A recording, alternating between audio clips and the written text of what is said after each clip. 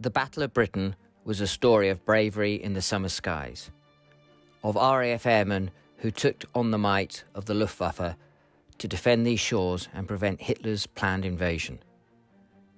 Fewer than 3,000 airmen, mainly flying Spitfires and Hurricanes, made up Churchill's famous few, who flew the Battle of Britain in 1940. Many were based here at RAF Kenley, one of the best known of all the airfields defending London.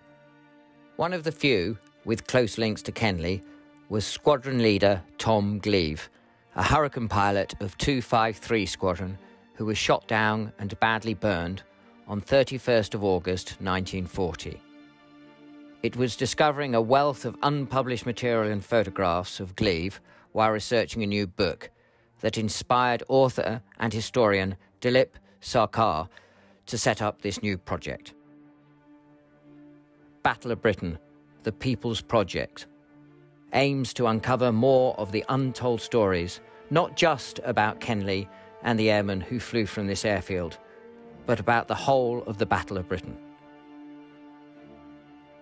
I'm interested in the human experience of it all, whether that's from the aircrew perspective, the ground crew perspective, eyewitnesses under the bombs, schoolboys, plane spotter diaries, diaries of civilians, whatever it might be.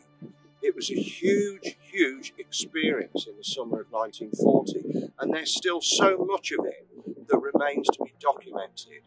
Repeatedly, we have traced and found all kinds of people, survivors from this epic conflict, this epic, unprecedented summer.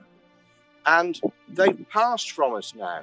But in family archives all over the world, I dare say, material still exists, which we are constantly still discovering.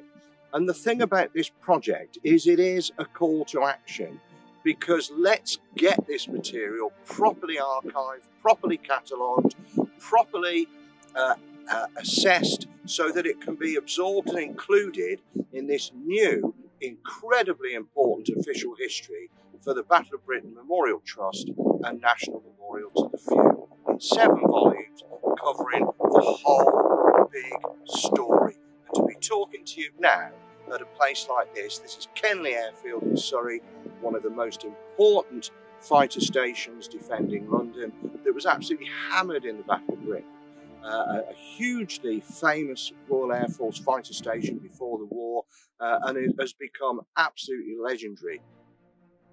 So being at Kenley Airfield, one of the most important fighter stations defending London during the Battle of Britain, when we think of the incredible people who have served and flown from here, and the incredible experiences and stories that emanate from this and all of these other places like Biggin Hill and Tangmere and so on. But I always think about one person when I come to Kenley and walk with ghosts, I think. Tom Gleave, Squadron Leader Tom Gleave, in command of 253 Squadron, flying Hurricanes here at Kenley, very experienced pre-war pilot. The CO had actually been shot down on the morning of the 31st of August 1940, and Tom then took the squadron over, and he shot down himself that afternoon. The previous day, having claimed 5 German fighters, Messerschmitt 109s destroyed, although he was only credited, I think, with 1 and 4 probables, so he could have been an ace in a day. But he's horrendously burned and bails out, survives, and ultimately is treated by Sir Archibald Mackindo at the Burns Unit of Royal Victoria Hospital East Grinstead, and becomes a founder member of the Guinea Pig Club, which is for burned airmen treated by Mackindo. So Tom Gleave, very famous airman, survived the war, later became a historian to the Battle of Britain Fighter Association and a Cabinet Office historian, and wrote his own book, I Had a Row with a German. One of the first wartime memoirs published in 1941. Now, you'd think that somebody famous like Tom Gleave, who'd been on This Is Your Life and so on and so forth, there'd be nothing else to say, nothing else to do.